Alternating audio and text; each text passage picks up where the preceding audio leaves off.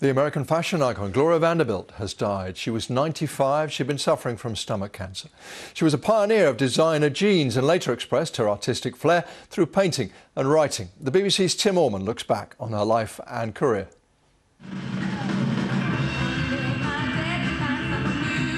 1980 and a fashion show, very much of its time.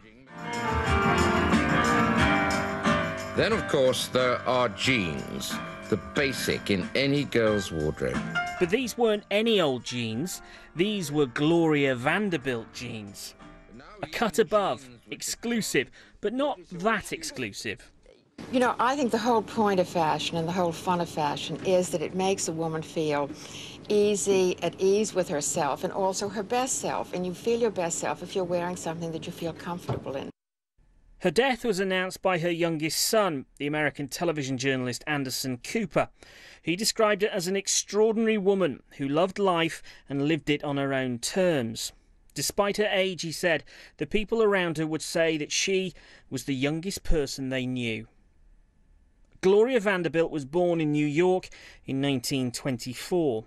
She was famous before she could walk. An illustrious family name, she inherited much of her father's fortune when she was still a baby, leading to the nickname Poor Little Rich Girl.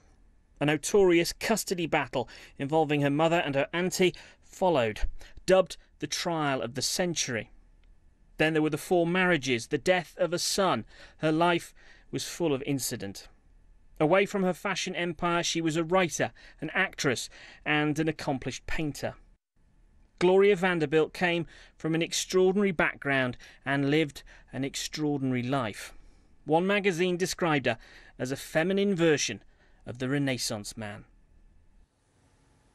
Tim Orman there on Gloria Vanderbilt, who's died at the age of 95.